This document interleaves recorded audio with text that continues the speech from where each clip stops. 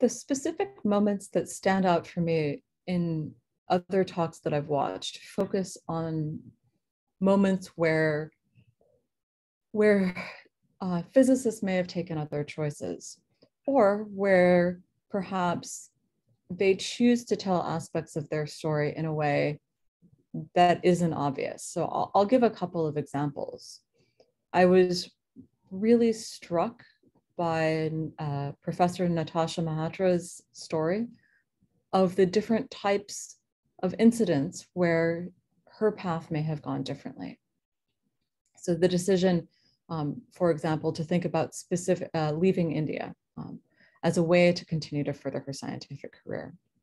A second moment I'd like to highlight is from Professor Vernita Gordon's talk. Here, focusing on where she focused on how transformative her second graduate advisors group was.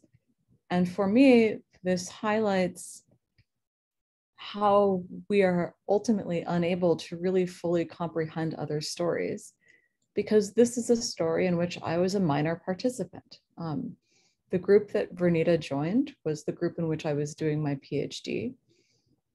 And seeing her blossom and seeing her become passionately interested in soft matter physics was something that I had observed from the exterior, but not having heard that interior voice before. And so I think these are two examples of specific moments that resonated and were powerful for me, again, from the idea of thinking about how stories are ultimately tellable and unknowable.